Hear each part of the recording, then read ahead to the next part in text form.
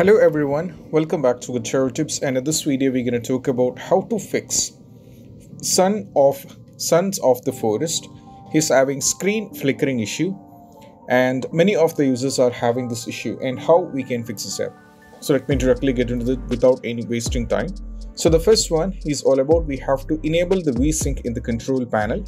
For that we have to go over here in the desktop, right click, go to show more options, go to NVIDIA control panel. Now once you click on this, just wait for a few seconds until it's get loaded up.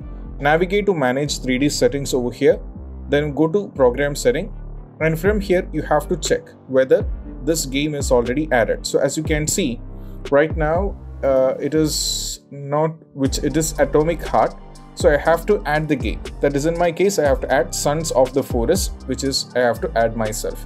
So click on the add button.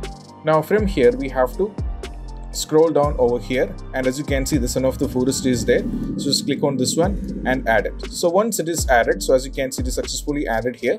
Now you just have to scroll down and navigate to vertical sync over here. As you can see, now we have to click on this one. Right now this is being used 3D settings, so what I have to do is I just have to turn this on. Once you turn this on, go for apply and go for OK, then you are fine with this. This is what you have to do. Once applied with this, just close everything. You have to close everything, go back to the game, try to play it and see whether it's going to fix the issue or not. Next one is all about we have to update the drivers. For that we just have to go over here in the search, right click and go to task manager. From here we have to, we have to click on start, go to device manager, go to display adapters, click on the respective graphics card of your computer, right click and go to update driver. Click on search automatically for drivers and make sure this is up to date. This is what you have to do. Okay, once it is done, go back to the game, try. If it's not working, we have to move to the next one. That is all about we have to close unnecessary background tasks which is running in the background. For that reason, we have to go over here in the starts, right click, go to task manager. Right now, as you can see, there are many things which is running in the background. But over here, as you can see, few things which I'm actually using. But apart from that, there are 76 apps which is draining out my lot of performance, so I have to end it one by one. So over here, as you can see, if I scroll down and navigate to this, I can see that there are some things like Discord, Parsec, Rivatuner, etc., which is draining out a lot of performance of mine. So I have to select the respective one and I have to end the task for it. That is what I have to do. So if you don't know how to end it task, just scroll down and navigate to one of the thing which is draining out your performance, select it, click on end task, and once it is done, just close everything, go back to the game and try to play it. And if it's not working, we have to move to the next one. That is all about we have to verify integrity of game file. For that reason, we have to go over here in the game, right click and go to properties, go to local file, click on verify integrity of game file. So this is going to take a little bit of time, but keep in mind this particular step is going to work for you as well, because if any files are corrupted and if any files are missing, all these kind of issues will be fixed by this particular step.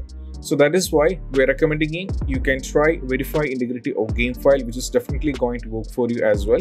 So this is an important step, so you have to try it from your side. So once this is 100% being set, you have to go over here and try to play the game, and that is going to work as well. So let this get complete, so I'll move to the next step.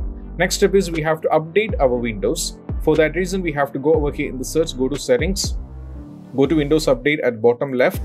Now from here we have to click on this one, download and install. After this, once your install is successfully done, you just have to close everything and try to play the game, and that is going to work for you as well.